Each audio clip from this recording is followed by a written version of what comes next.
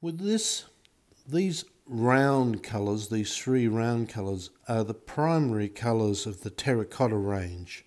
You've got a burgundy, you've got a chocolate, and you've got gold. But in between chocolate and gold, those there, you've got this colour. But really there's hundreds of colours in there. You could add more gold or you add more chocolate depending on the colour you're trying to make. So it's between those two colours, or between those two colours, alter this formula. And you can add small amounts just by taking a part of a drop using a toothpick.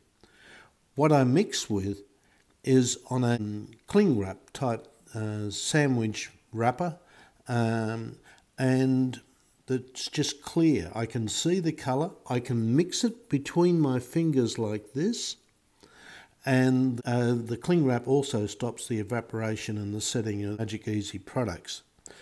From once you've got those ranges, then you can darken with the blacks. Of course, gold will need more black, so you can add more and more black there compared to the gold to make it into a darker shade.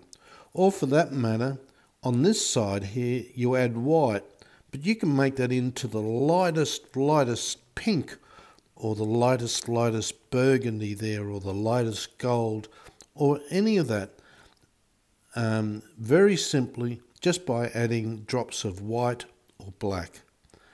So there's thousands of colours you can make using the Terracotta kit.